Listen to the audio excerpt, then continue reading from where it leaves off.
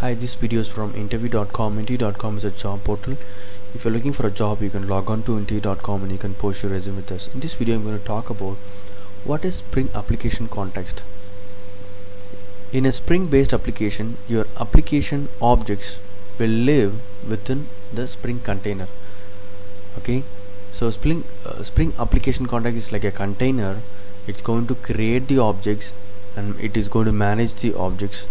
Okay, the container will create the objects, wire them together in the sense if there are any dependencies, it will resolve those dependencies and it will attach to the object, and it will configure them, means from the XML file, or if you have annotations, it will configure them properly, and it will also manage their complete life cycle. Like normal Java object, whenever you use a new operator, you will create an object, okay, and if it goes out of the scope or you mark it as a null, it will be garbage collected. So like that, the objects which are living inside the Spring container are managed by the Spring container. Okay, it has its own life cycle from the creation to the destroy method. Okay, the application context in Spring, the application context is Spring's more advanced container, similar to BeanFactory. So before application context, there was a BeanFactory which does the same functionality but less features compared to application context. Similar to BeanFactory, the application context can load bean definitions, wire them together, and dispense beans upon request.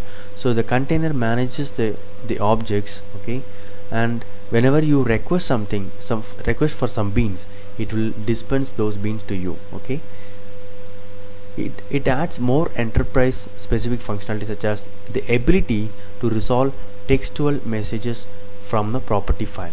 So not only that, application context manages the beans lifecycle, but also it resolves the textual messages from the property file and the ability to publish application events to the interested event listeners. So there are three functionalities. It manages the objects, resolve the textual messages, and it also publish the events.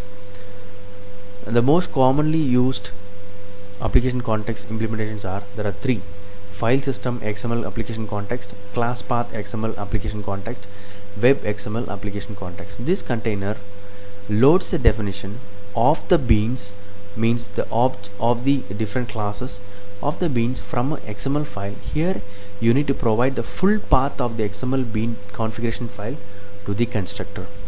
Class path XML application context. This container loads the definition of the beans from an XML file. Here you do not need to provide the full path, but you need to set the class path, okay, so that this container will look bean configuration file from the class path. So you have to give the full path. Here you can just set in the class path so that the container will find out from the class path, even from the jar file. Okay, it will find out.